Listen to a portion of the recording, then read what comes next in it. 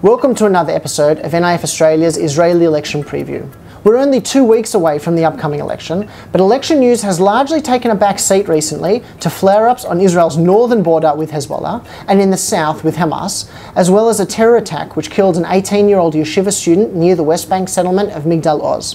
But here are 3 interesting election stories.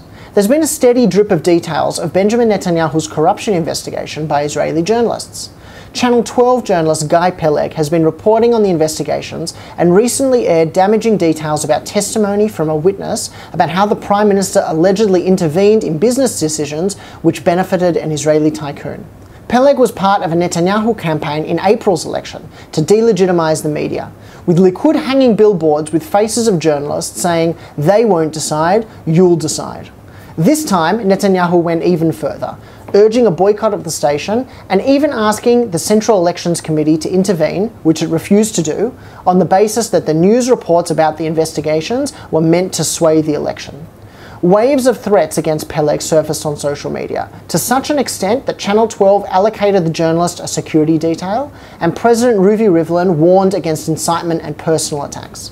In other news, Ayman Odeh, the head of the Joint Arab List, boldly claimed that he'd be willing to back the formation of a centre-left government with Benny Gantz as Prime Minister. Although Arab-Israeli parties have usually performed well in Israeli elections, they've never been formally included in a governing coalition.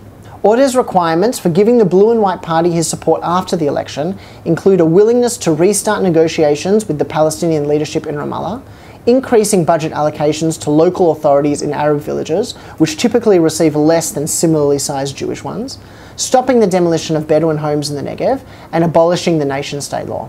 Blue and White leader Benny Gantz, for the record, wasn't so welcoming, saying he would only enter a coalition with Zionist parties, apparently excluding most Arab-led parties. Next, just before April's election, Netanyahu went all out to appease his right-wing base, saying he would look to extend Israeli sovereignty to Israel's settlements in the West Bank, both the contained blocks of settlements often close to the Green Line, as well as the isolated, sometimes illegal outposts. Doing so would blow up decades of stated Israeli and internationally agreed policy, threatening Israel's democratic character.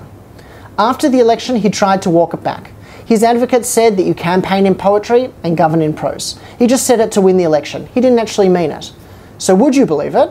Just a few days ago, Netanyahu reinforced again his desire to trash any future for a Palestinian state and look to annex Israeli settlements in the West Bank. And now to a recent poll, so we can get a sense of what Israelis are thinking just 2 weeks out from the election.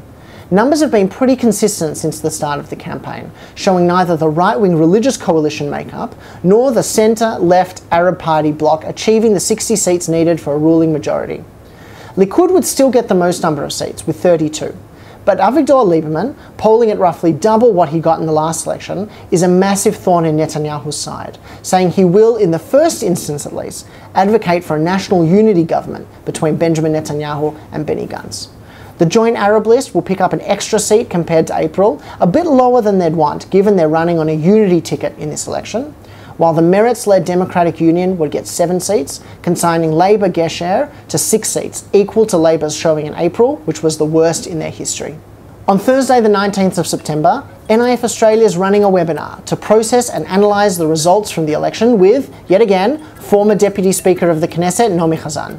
The link is in the post, so make sure you register to join us from 7:30 PM Sydney and Melbourne time to get a sense of what's actually happened and how the results will play out in terms of coalition negotiations.